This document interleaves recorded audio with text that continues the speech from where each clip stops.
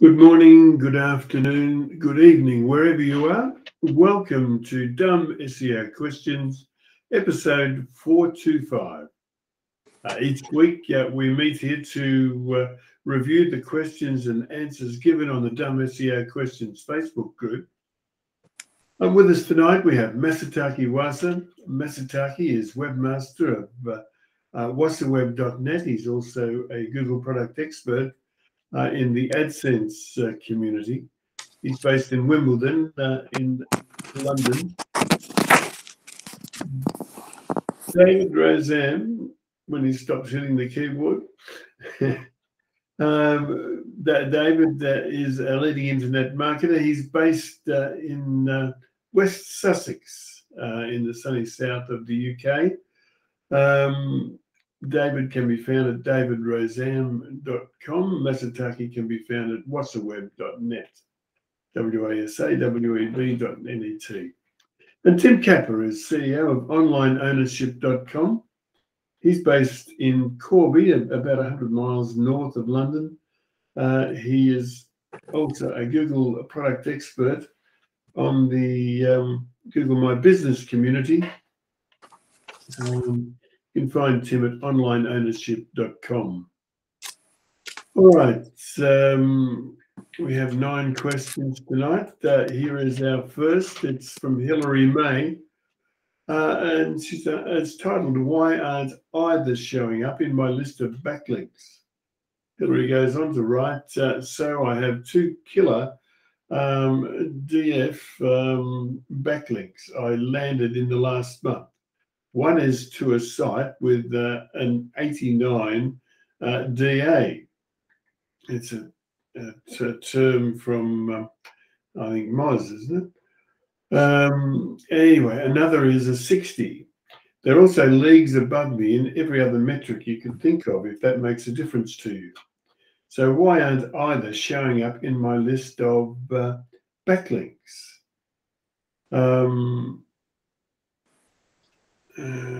I know Google has indexed both pages, and I know the links aren't broken and go directly to my site. It's been a month for one and 2.5 weeks for the other. What gives? Google Search Console doesn't show all your links. It just shows a selection. If you want to see all your links, but also third-party tools also only show you a selection because they ultimately have to trawl the entire web to see what's coming to you. So just because it's not showing up there doesn't mean, you set that indexed, job done. There you go. That's all you need to know. That's all you need to worry about. Thank you, Tim. All right, let's roll on to number 2 on our run list. This one's from Perry. He said, I have a total of 79 combinations of country and language pages. Perry said, huge thanks with the help today. I now have one last thing on this case. I'm a bit confused by what is asked for, to be honest. I would love some thoughts again. Legends. I tell you, this guy gets more likable every minute, doesn't he? Anyway, he said he'd love some thoughts again. Legends. They need help. Here it is. And the client X has a total of 79 combinations of country and language pages. Is the implementation technically correct? Not sure how you'd know without diving into it.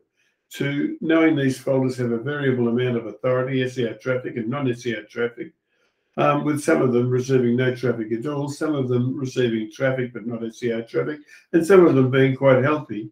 Would you recommend any changes that would improve received site quality, crawling, and indexation? Thanks, if anyone can. So essentially, I think you need to... I'll just start at the end there. So crawling and indexation, check your Search Console. You can just whack in any random page and it'll tell you if it's indexed. So that's pretty much it. Also, the way to do that is potentially generate language sitemaps and submit those individually to Search Console. So every time a language section is updated, the URL gets updated and Google automatically knows about it.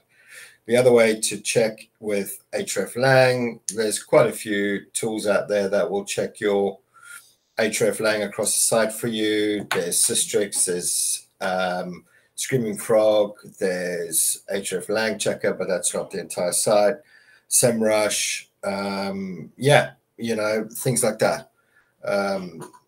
Third-party tools will crawl through and check that for you. So that's pretty much it. Thank you, Tim.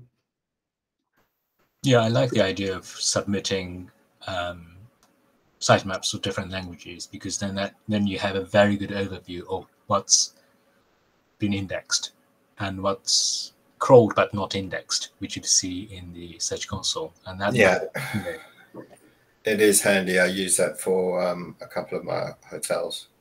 Although they don't have 79 combinations, we're only dealing with 8 languages at the minute, but it's enough.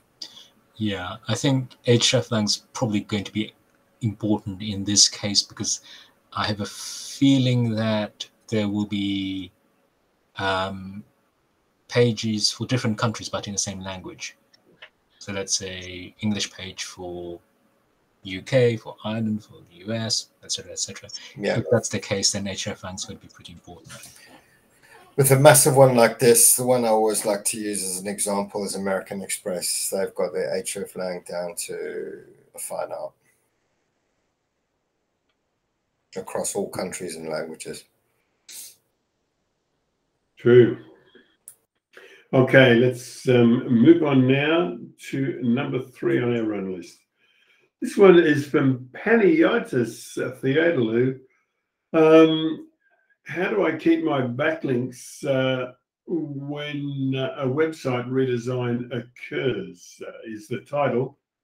It's also the question. It has been answered on the Facebook group by Stockbridge Trustlow as keep the URLs the same or keep track of the ones you change and redirect the old URLs to the new URLs. Guys, what further advice do you have for Paniotis? Yeah, Stockbridge has said it. I think I would have said it at greater length, but I think what he says is right. Website redesign. If it's a WordPress site, we have lots of WordPress sites that we have questions about. Let's pretend it's a WordPress site or a CMS like that. A redesign will just be the theme. The URL structure won't change. But if your website redesign involves a change of platform, you may not be able to emulate the URL structure of the site on whatever platform it was on previously, or whatever platform it's on now, rather. And in that case, you need to get your spreadsheet out and look at the URLs and do some 301 redirects to keep everything in place. Thank you, David. Okay, let's move on to number 4 on our run list. I don't know. Is that anyway? I should have done my homework and had a look at that. Anyway, question 4 is, how much will redirection affect search engine optimization?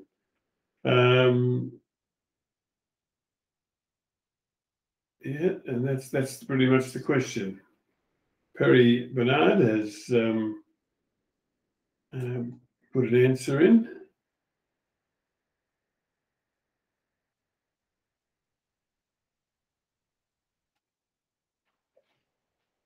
Barry Bernard said the www version is a different website in Google's view.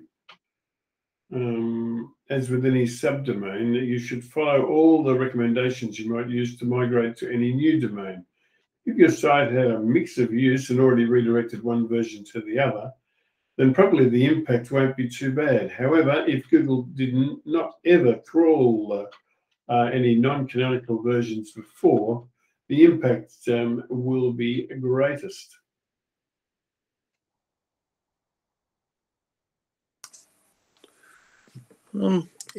It shouldn't, in my view, cause too much havoc.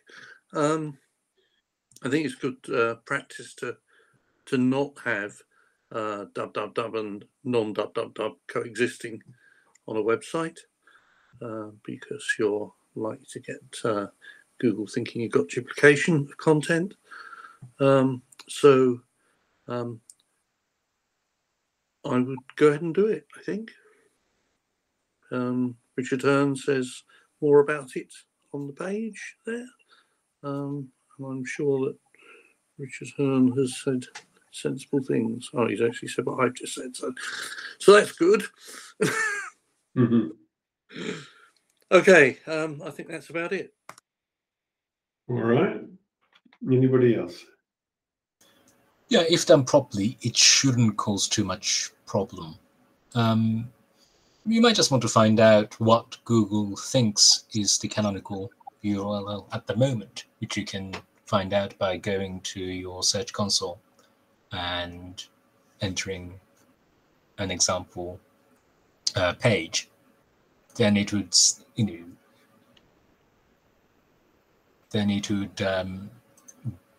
I think, give you information about which URL it considers as the canonical at the moment. Thank you, Mr. Taki. All right, let's roll on to number 5. It's titled "My Posts Aren't Eligible for Rich Results." It's from Rudolf Ladezensky. He said, "I have a handful of posts that aren't eligible for rich results, so I can't for the life of me figure out why. Do you have any ideas?"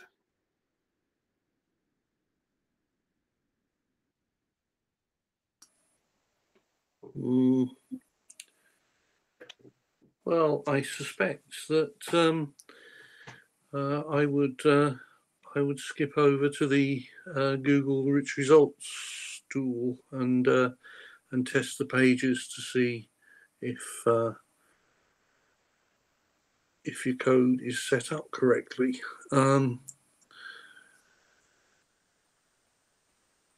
Why would they not be eligible for rich results? What's the situation where you would get not eligible? Are you just saying not eligible because they're not appearing in rich results? Or is there a situation where you would get that non-eligibility? Not one I can think of. Can someone help me? Yeah, I think you've covered it, David. Yeah, we don't have enough information here. Is it the actual post that they are expecting to have a rich result on, or is Search Console saying not eligible for rich results? In which case, test your schema. What is the schema? What's the error where you're getting not eligible? So there's a myriad of things here. Yeah. I mean, they're using a recipe. Does that mean they're not having the image with the time, the length? Like there's a ton of things, variations or possibilities. Right.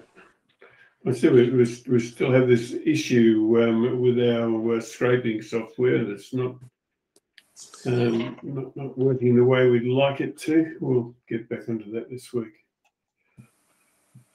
Here's one from Razan Singh. It's question 6 on our run list. It's titled, "She is only interested in results for England What that means is that the client is only interested in the search engine results page for the UK. Anyway, Roseanne goes on to say, hello, everyone. Please read this and help me out if you can. The niche is legal. My client would like to rank a keyword, but she's only interested in the results for England. I don't think I can get that term, but if I can improve another variation of that keyword, that would be good. I have a lot of those terms already, but in local. So Brighton, Braintree, Croydon, etc. I'd also like London because they have 2 branches there. Please give me some suggestions. Thanks.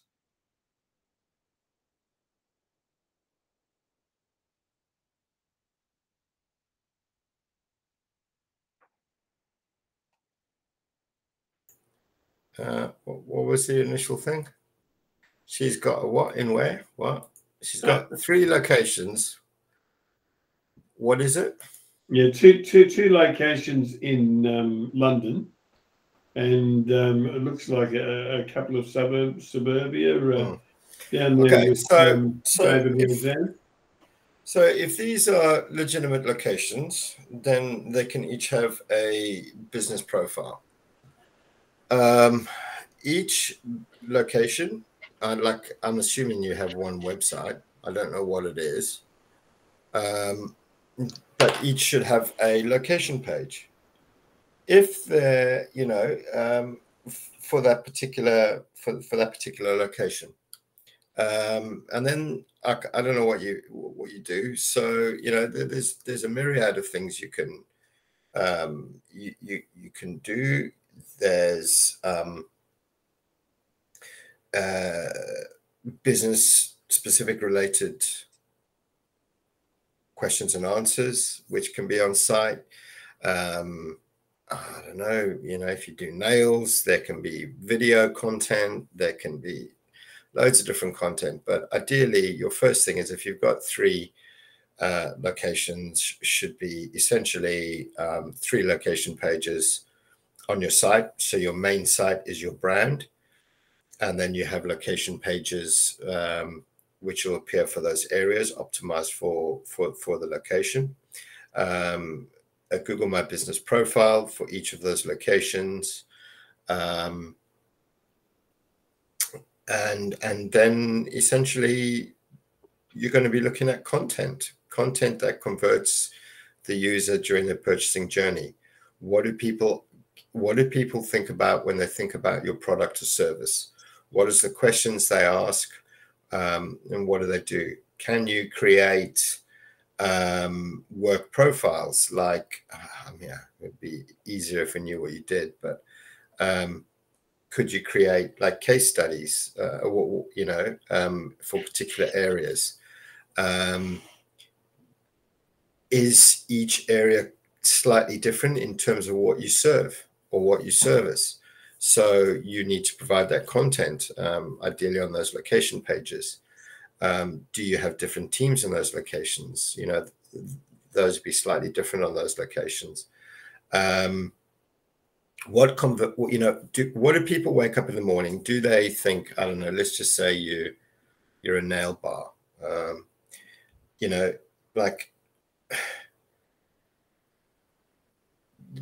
The main thing that people are going to be querying is, I suppose they don't just say nails. I suppose they'll ask for like, who does shellac nail polish? Make sure that you've got all your services or the individual niche product or services, not just nails, Roshan's nails, and that's it. Just like kind of one page with 3 location pages. Make sure you're providing an individualized types, I don't know what other kind of bloody nails they are, but do you see what I mean? You need to provide that kind of, oh, here we go, the legal field. So I'm guessing it's legal. Yeah, so yeah, definitely. Look, I mean, Tossel's going quite a lot on schema. make sure that each individual location in that business is marked up for legal. Make sure your services are particularly marked up. Make sure that it's all talking with your location pages so that people can easily find. And specifically, like, does one just do criminal law, one just do family, one just mainly property? Make sure that people can navigate through specifically. Also on your service pages, where you talk about all the individual entities, make sure it's linking through to find your nearest office, because it may not be the one office, it may be the other two. So, you know, make sure that you are, you know, directing the users properly across your site via service and location. Thank you, Tim. Excellent. Let's move on to number 7. Chris Wu has one titled, "I don't know how to improve the keyword ranking." I don't think that's true. Chris Wu, oh, maybe it's not the Chris Wu I'm thinking of. He said, "I don't know how to improve the keyword ranking of the website. Any good suggestions? Thanks." He gives his website as ZZKEDA.com.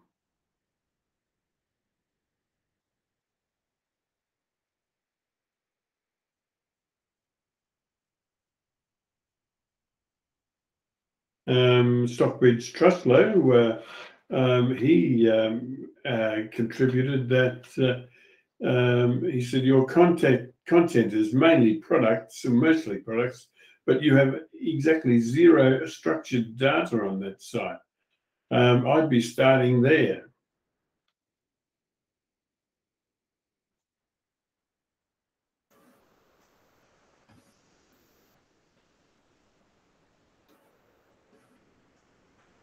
It's a very specialized sort of business to business kind of site, isn't it?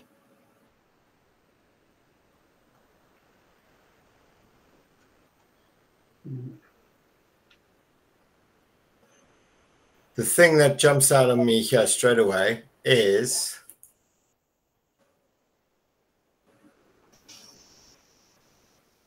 I can't find a page for the manufacturer.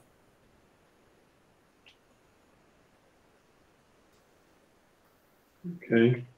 Well, because everything here is saying,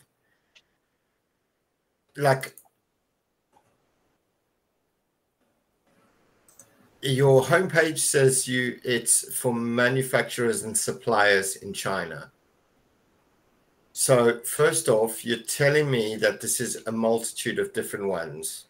Like, I can see in your images, one ZK, I see another one for KD. Come on, that one open. ZZKEDA.com, is that what you're asking? Yeah, I mean, it does seem to be a manufacturer website. It has a sort of about us section. Yeah. I know, but these. So the very first thing I saw is this is manufacturers and suppliers, right? But everything I click on is ZZKD. But I can see in other images that there are KD stuff, that there are slightly different things. So if you are manufacturers and suppliers, then where are these other brands, right? That's what I'm saying. Because people will typically search for XYZ manufacturer medical equipment, right? Because if they know a brand or they know one that's got a good reputation, they typically search that. So that's something you're missing out on. If you are just doing ZZKD stuff, then I would look at rewording, looking at your actual stuff, your titles, things like that.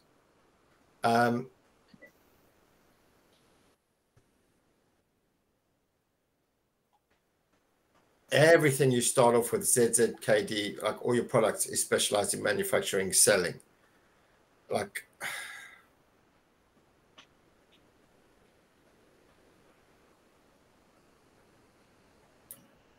Yeah, the branding is a bit.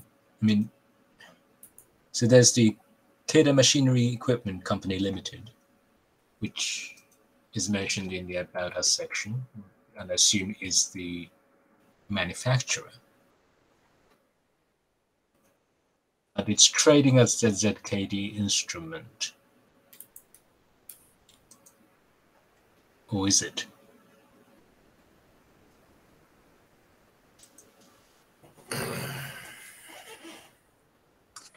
It says it's a pharmaceutical equipment integration company. Does that mean it's buying kit in from other manufacturers and integrating them into a particular solution? Oh, so they. So you're saying they're manufacturing the finished product, assembling them. Yeah, that's manufacturing the parts. That's what it appeared. That would seem to explain the various pitches. The other thing I looked at, I've just clicked in your navigation here onto reactor equipment. Now, your title, for example, is laboratory reactor equipment. Okay. Your H1 on page, which is what you set in your actual, I mean, I don't know what CMS, but it's just called reactor equipment. I'd probably try and get laboratory reactor equipment in there. There is zero content on this page apart from the products. I would try and provide some information on there. What are people looking at here? Are these, you know, like what kind of, I mean, I'm sure you don't provide every kind. Just give them some kind of idea on what you provide on the page.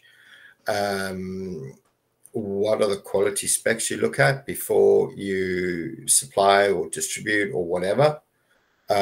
Just something on the page, like literally your laboratory reactor equipment page is just product. There's nothing on it, and zero.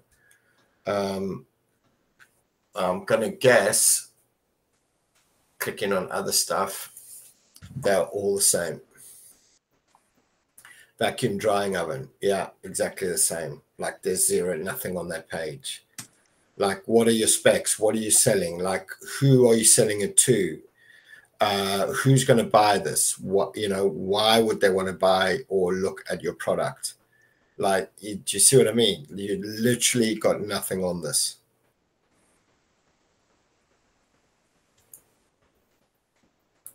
Yeah. We call this one a wrap.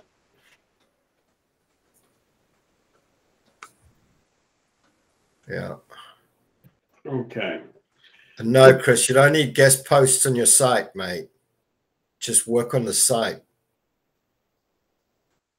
Yeah. Okay, let's move on to number 8 on our run list. Lucky number 8. Tim Brownson asked the question titled, "The keyword density was super important for a decade or more." No, it wasn't. Yeah, he said that then it became less important, almost to the point of irrelevance. If that's correct, and I'm only repeating what I've read, why do SEO tools pimp it? It's brought up in Rank Math and Yoast, and I heard an interview with a guy on Authority Hacker a few months ago who said it was important to align keyword density with the pages you are looking to outrank. I can't remember the name of his company other than it was Eastern Europe, and ironically, I cannot find it on Google. And your thoughts are? That it's very easy to compute keyword density. Very easy to work it out. You don't need very much in the way of software to do it. So it's a very easy tool to provide. The SEO tool providers haven't got Google's artificial intelligence abilities, shall we say. So something simple is punted. And the other thing is, I looked at a site. I looked at a site, quite a big site, been around long. I was looking at one this week where the owner has, God knows over how many years, made sure he's got green lights everywhere in Yoast, everywhere. So when you actually look at the page, it's freaking atrocious. You've got the title, you've got, you know, oh, and don't forget with Yoast, if you haven't put in this like little keyword thing, whatever they call it, keyword into that, like your green light will never show up. It's just like little stupid things like that.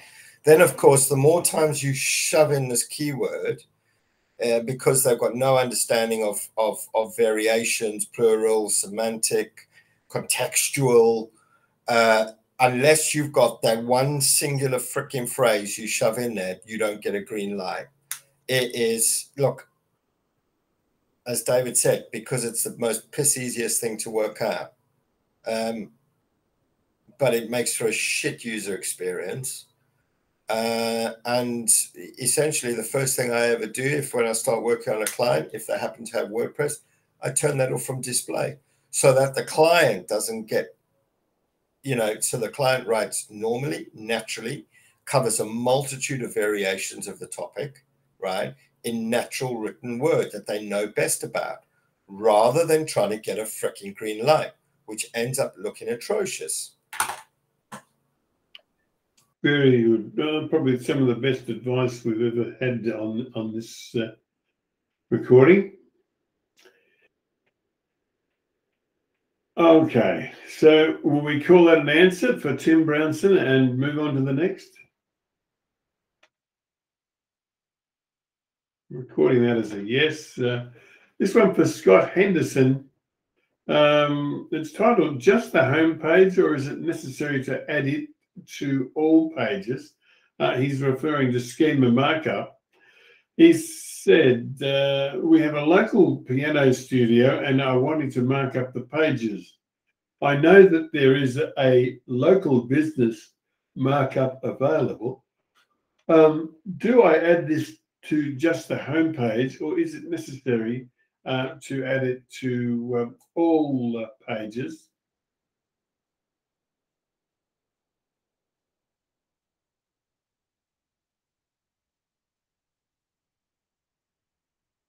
See, Richard Hearn, he said home page is fine. I would not expect to gain too much from adding this.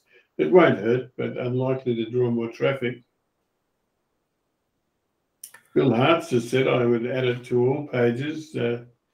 You can also add other schema markup code as well.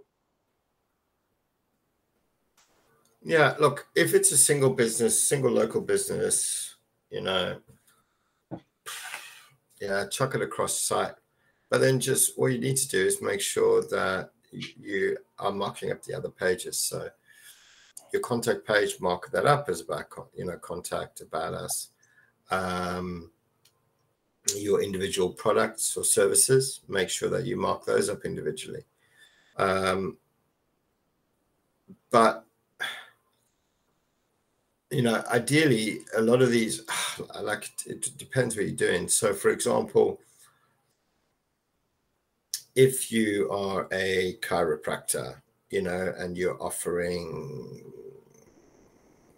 I don't know, back pain treatment, that particular service, you know, treatment for back pain, would ideally fall within your service provided by XYZ local business. It is essentially kind of nested within the same, but slightly different, because with that kind of structured data, you're saying it's this service provided by this business. But essentially, and unless you create it that way, you can't create, I suppose you could create a secondary service schema for that particular service, but you can't nest it within that business if you chuck it just site-wide. So ideally, if you could, look at the individual page and then properly nest it. But if you don't have the capability of doing that, chucking it completely site-wide, it's not going to do any, it's not going to cause any issues. But just remember, I'm a little bit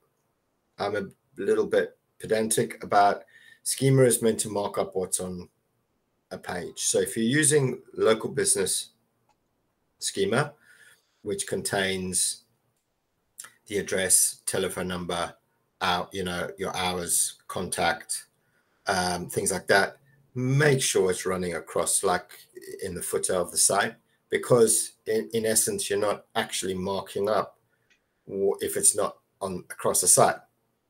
So that's my bugbear, is people chucking all sorts of stuff that just doesn't even exist on page. That's my biggest bugbear. So yeah, but it's not going to make a problem if you can't do individual, you know, structured data for each individual service or product. It won't, you know, just have it running across site. Thank you, Tim. All right, I've got a feeling that when I click this button, it'll be thank you for watching time. We'll be back at the same time next week to do this all again. But before I go, we must thank you guys first. Masataki Wasa, David Rozam, Jim Kappa, thank you so much. And also the people that answer questions through the week. George G. and Michael Martinez and Stockbridge Trustlow, Bill Hartzer. All of the people that answer questions as they are placed on the Dumb SEO Questions Facebook group and make it such a valuable resource. Anyway, as I said, we'll be gone as soon as I can figure out how to turn this off.